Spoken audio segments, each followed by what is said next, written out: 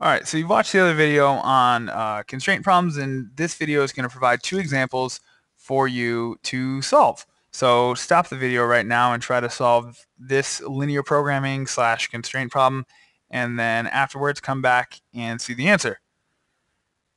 Hopefully you got that the answer was 20 scarves and 15 sweaters for a profit of $400. If you didn't, stick around and I'll explain it. If you did, then fast forward to the other problem. So here, the first thing we need to do with any of these problems is define our variables. So because scarves came first, I'm going to let x equal the number of scarves, and then I'm going to have y equal the number of sweaters.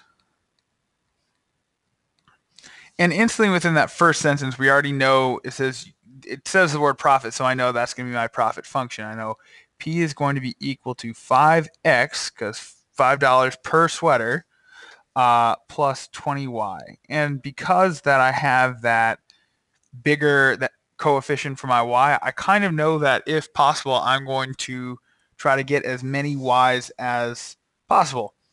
So now I have these other sentences, and they say you can make anywhere between 15 to 30 scarves per day. So that means I'm going to have x has to be greater than or equal to 15, and x has to be less than or equal to 30. And as I said in the other one, you could kind of make that composite inequality there, but if you'd rather just have the two different lines, go ahead. But this just means between 15 and 30 scarves. The next one says you can make between 5 and 15 sweaters. So y has to be greater than or equal to 5, and y has to be less than or equal to 15. You can never make more than 35 items per day. So that's going to be x plus y has to be less than or equal to 35, because you can't make more than 35. How many of each will you use to maximize your profit?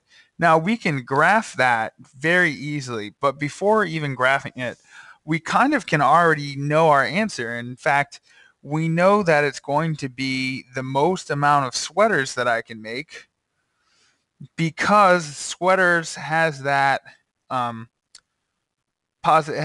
coefficient of 20. So if I can make 15 sweaters, which I know that I can, then I'm going to make as many sweaters as I can. So I know that I would actually have 15 sweaters, and I would use that information to plug that in and say y or x plus 15 is equal to 35, and I would know that that meant that x had to be equal to 20 by subtracting 15 from both sides. So I kind of already know that point is going to be my solution, but let's still graph it regardless.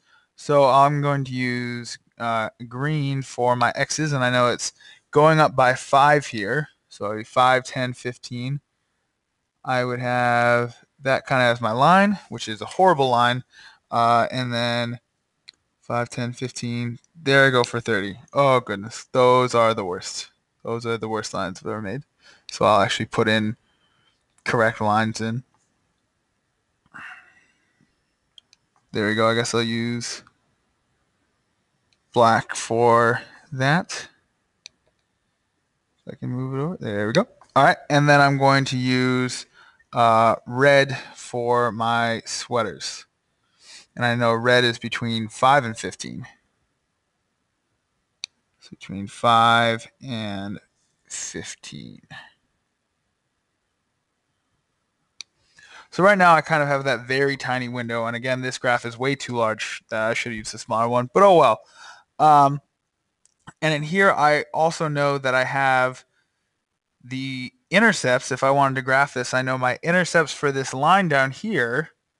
This line would be 35, 0 would be my x-intercept, and 0, 35 would be my y-intercept.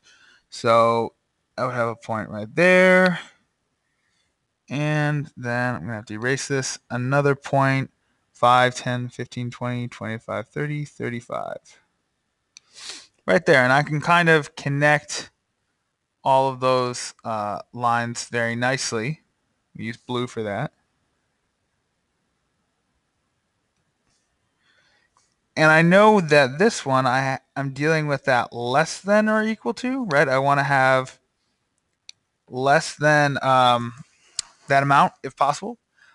So I'm going to shade everything underneath. And with a graph, this actually, with some graph paper, this becomes a lot nicer because we see that intersection point right at the point. I'll put that in that in black right here. And we see that that would be kind of our maximum value we would have, because that's the maximum amount of y's we can have while still having those x's. That'd be with y being 15, it intersects where x is 20. So that would be my maximum point. In terms of profit, to figure that out, all I would have to do is plug it back in, and I would get 5 times 15, 5 times 20, because 20 scarves, plus 20 times 15, and that ends up with me having a total of $400. Okay, so let's move on to the next video. Pause right here and try out the problem. When you're done, come back to see the answers.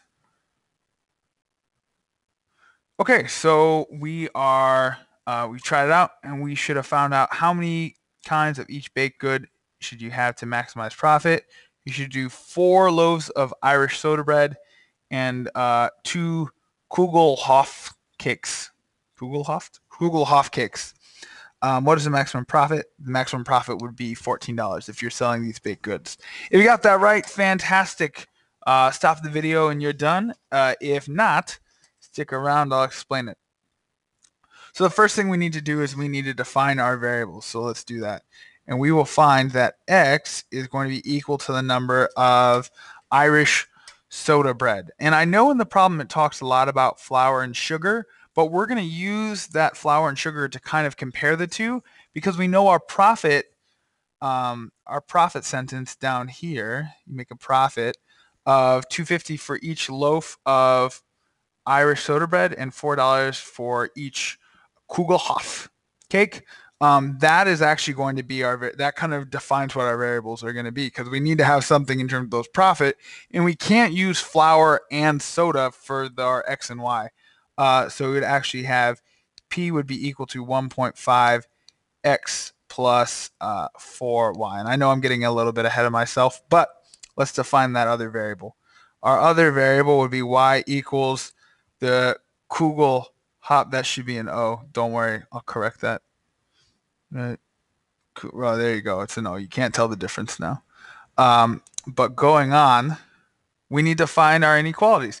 And we're going to be dealing with these inequalities in terms of we're making it with flour and sugar. So I know that my inequalities are going to be 2x plus 4y is less than or equal to 16. And the reason we have that is that deals with the cups of flour. So it's 2 cups of flour for the Irish, so 2x, and then 4 cups of flour for the Kugelhof. So that is less than or equal to 16, because you can use up to 16 cups of flour, but you can't use more than that. Our other inequality would be 25 or 0.25 x plus y is less than or equal to 3. That deals with cups of sugars. The Irish soda bread uses 1/4 cup of sugar, whereas the Kugelhop uses just 1 cup, so that's 1y. Then we use those inequalities and we try to figure out our intersection point. So from there,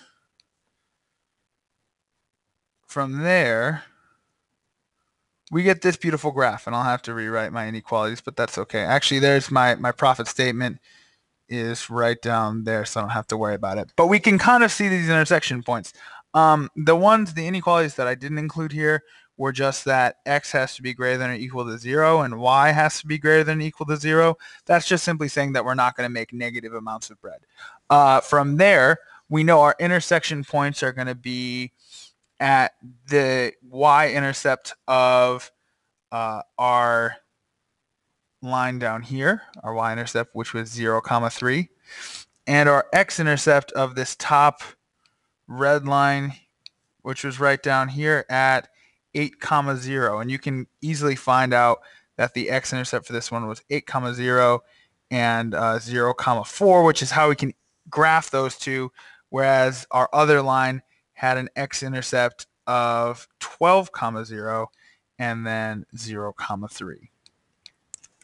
The one thing we don't know immediately by looking just by graphing those two, if we had proper graph paper, we'd be able to easily see that we would have an intercept, or that the two lines would intersect at the point 4, 2. If we didn't want to do that, if we didn't want to kind of have that measure, we would instantly be able to either do substitution or elimination. Here we would just rewrite these as 2x plus 4y is equal to 16 and 0.25x plus y is equal to 3. I would actually use substitution here and say y is equal to 0.25 or x, or 25 hundredths x plus 3, and then plug all of that back in here, giving me 2x plus 4 times the quantity 0.25x plus 3 is equal to 16. The reason I would use substitution here is because it becomes a lot easier solving for y in the end. So that would give me 2x plus x plus 12 is equal to 16, or 3x plus 12 is equal to 16. Subtracting 12 gives me 3x is equal to 4, and then I would have to divide by, oh, no. That should have been a negative 0.25x. Sorry, you're all probably just screaming at the screen right now, just enraged. So that wouldn't be a 3x. That would actually just be a x. If it'll erase x. There you go. There we go. No worries. We're okay. We got it under control. So x is equal to 4. Plugging that back in here would give me 0.25 times 4 plus 3, or negative 1 plus 3, which is equal to 2. So that gives us the 0.4, 2. If we weren't sure already that that would be the solution, right, because we kind of have these 4 solutions, I can already, with this profit function, and I'm going to erase this work now, with this profit function, I already know that, well, I already know a few things, but I'm kind of already going to be guessing that this is going to be our best move because it has almost the most amount of y's and it also has a decent amount of x's. So kind of the top right point there. Checking out those vertices, though, we see that plugging them in, we find with the 0, 3, or if we cooked 0 loaves of Irish soda bread and 3 loaves of the Kugelhof, we get $12. If it was 4 and 2, we get $14, and if we use the 8 and 0, we would also get $12. So our best deal is, that's the bell ringing, 4 loaves of Irish soda bread. Our best deal would be 4 loaves of Irish soda bread and 2 Kugelhof cakes to maximize our profit of $14. Thanks for watching this video and checking it out. I will see you guys on Monday or whenever I see you. Bye-bye now.